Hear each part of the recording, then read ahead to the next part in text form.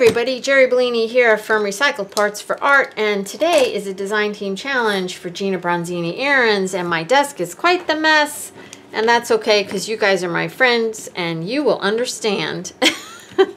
You won't hold it against me that it's a mess. So firstly, I just wanted to show you today's prompt is stamping.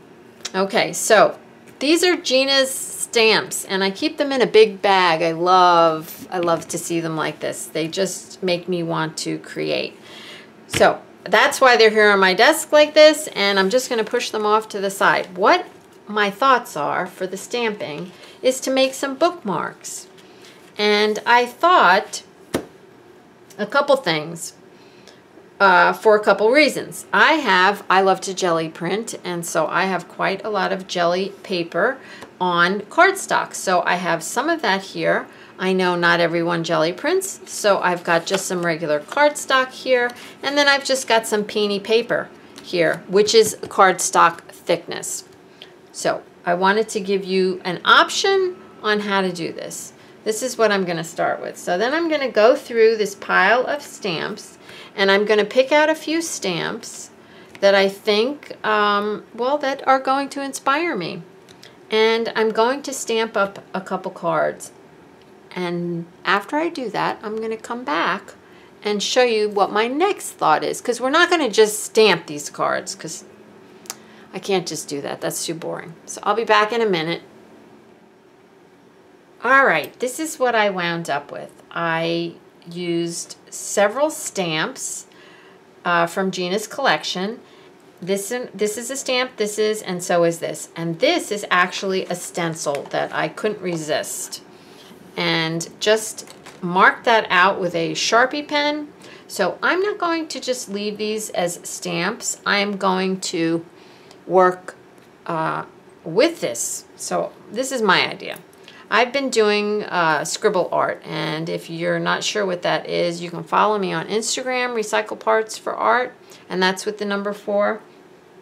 So I've been doing a scribble on a piece of paper, and then I've been creating people, basically, out of the scribble. So what I decided to do with this is use the stamps and then create more around the stamps. So I think I'm going to start with this one, okay? And I'm going to let you watch me on camera do this. And I'm going to probably fast forward this, but just, you might enjoy watching me. All right, here I go.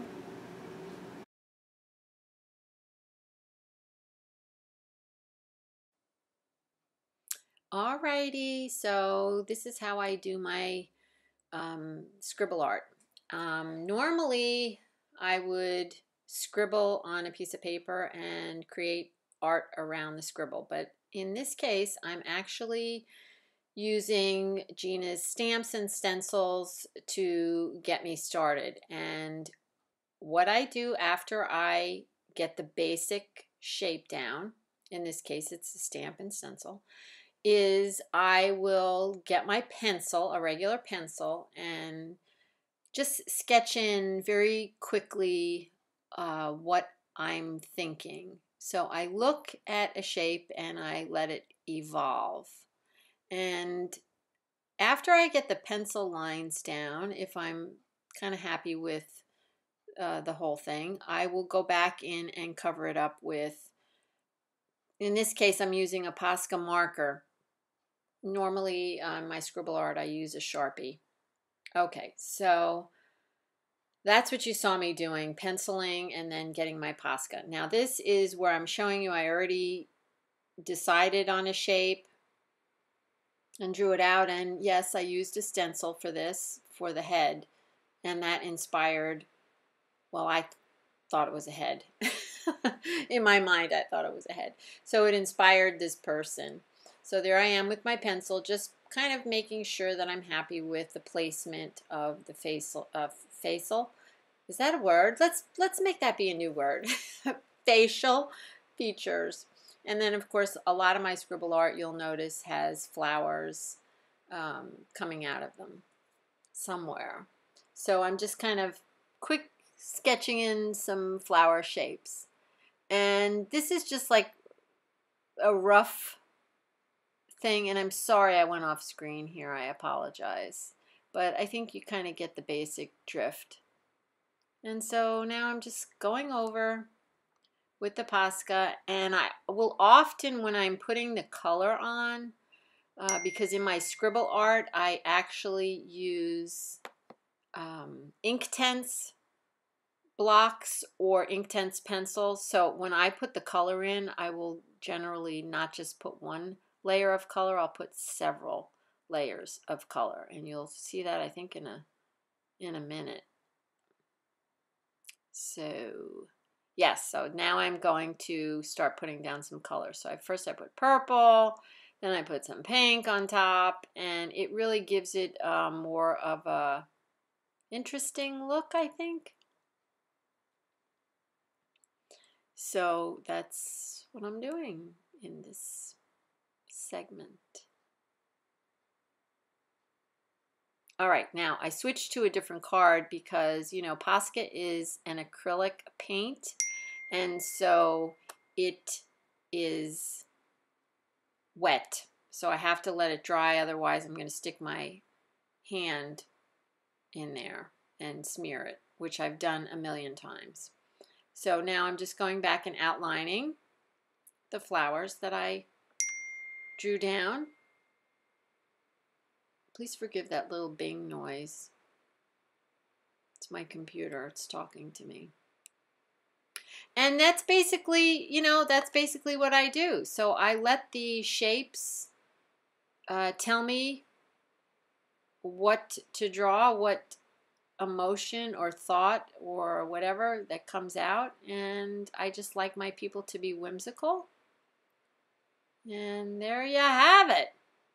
I hope you have enjoyed seeing me do this process. And yeah, I'm going around the outside edge, and as soon as I'm finished with that, I'm going to show you how I put a laminate covering on it, plastic covering. Alrighty, welcome back to my mess. And I wanted to show you the finished bookmarks, and I'm very, very happy with them. And I wanted to tell you the last thing that I decided to do.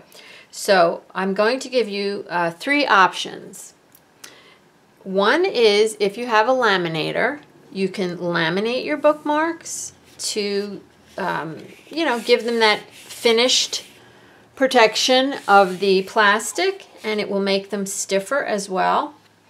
Number 2 is you can use a page protector, and you can cut it out a little bit bigger. I cut mine out 1/2 inch bigger than my bookmark, and then stitch around the outside edge. Or you could use, I have these transparencies. A friend of mine gave me a whole package of them, and that's all it is clear. You probably can't see that, but it's clear plastic, very similar to packaging, and even the page protectors. So what I did, I have a laminator, but I wanted to show you what you could do if you don't have a laminator. I stitched around the outside edge of the bookmark. So I cut it 1/2 inch larger, and then just stitched around the outside edge close to the edge, and then just slid the bookmark inside. And then I'm going to just go back along with my sewing machine, and I love these ratty edges, so I will probably trim them, you know, to about there. Just trim them short, and that's it. And I am seriously happy with the way these turned out, and I will be sending out 2 of them in Happy Mail. And I hope you enjoyed this video and what I made with my stamping, and all the links to the stamps. Gina's Etsy shop will be in the description box below, and I hope you have a blessed day full of love and recycled art. Until next time. I'll see you soon. Bye-bye. Thanks for watching, by the way, before I hang up. Please like, share, subscribe, all that stuff. And please, if you haven't already visited my new website, Recycle Parts with the number 4, Art, please go check it out and sign up for my newsletter. I would seriously appreciate it. Bye.